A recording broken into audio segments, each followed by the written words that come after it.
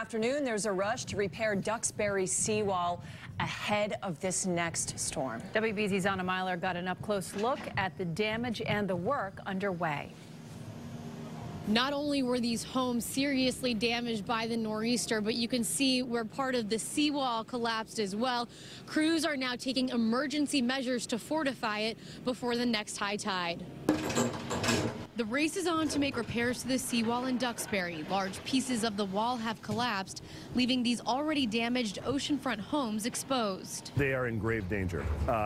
That's one of the reasons we're doing this right now. We don't want to have these homes get washed out to sea. The seawall was seriously damaged by the powerful nor'easter that slammed the coast Friday. On Cable Hill Way, a huge section is missing, and a breach in the area of Bay Avenue led to more flooding overnight.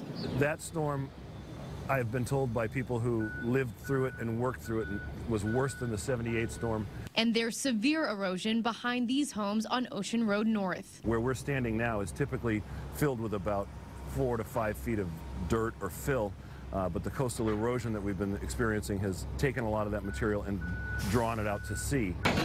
That's why crews are using heavy machinery to haul boulders to the beach to shore up the seawall, working diligently between high tides, the next nor'easter on their minds. It's the last thing on earth any of us want. We want to make sure that people are safe, people out of harm's way, and we want to try to minimize the impact that we've already experienced. The town manager tells me this is just the short-term solution. The long-term solution will be a full replacement of the seawall. Reporting from Duxbury, Anna Meiler, WBZ News.